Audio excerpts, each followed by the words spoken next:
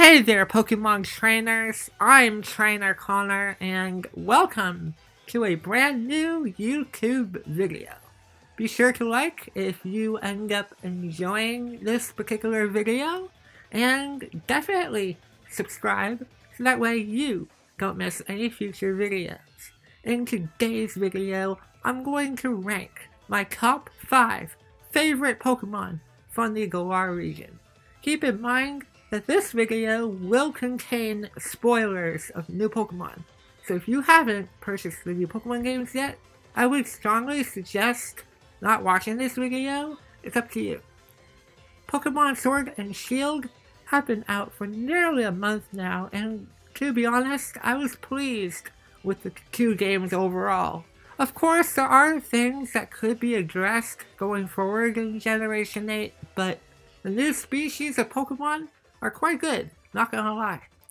Right now, I am currently breeding and EV training my first Pokemon team in Sword version, which by the way, is a lot easier to do now, just saying.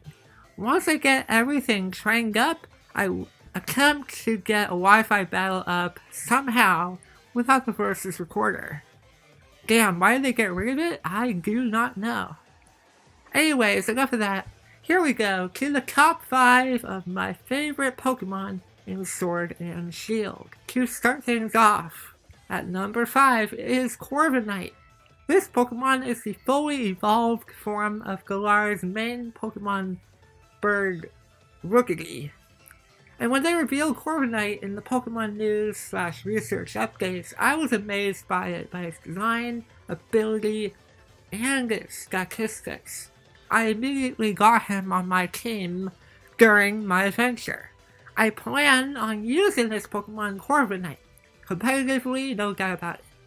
He's essentially the Skarmory of this generation. At number 4, I put Grimmsnarl, a dark / fairy type Pokemon.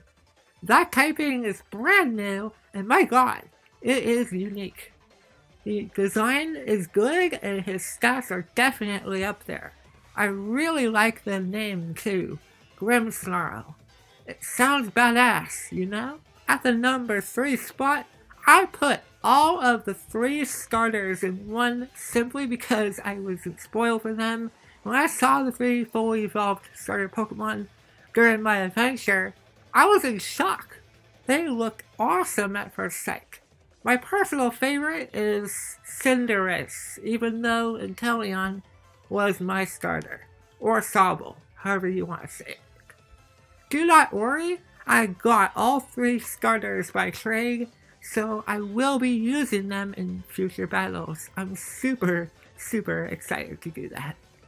For the number 2 spot, I chose Dragapult. Dragapult is considered the pseudo-legendary Pokemon of Sword and Shield. What makes this Pokemon unique is the typing and the specific location that they dwell in. You can get a wild Dragapult in the wild area by max raid battles, but it's very rare. I ended up getting its pre-evolved form instead, which is also rare, but it's in the Lake of Outrage's grassy area. I love the design, and I can't wait to drop some Draco Meteors with this pseudo-legendary.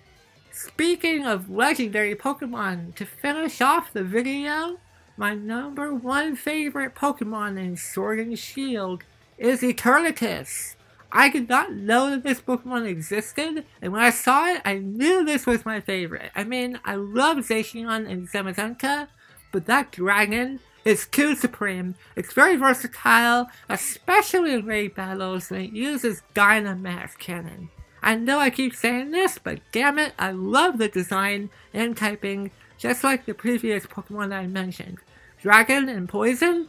My goodness, that's a first! And so, that concludes my short video on the top 5 favorite Pokemon in Sword and Shield. Feel free to list your favorites in the comments below. I am curious about what you think of the new Pokemon. Thank you guys for watching this video. Be sure to give me a like and subscribe, and I'll see you all next time. Goodbye, trainers.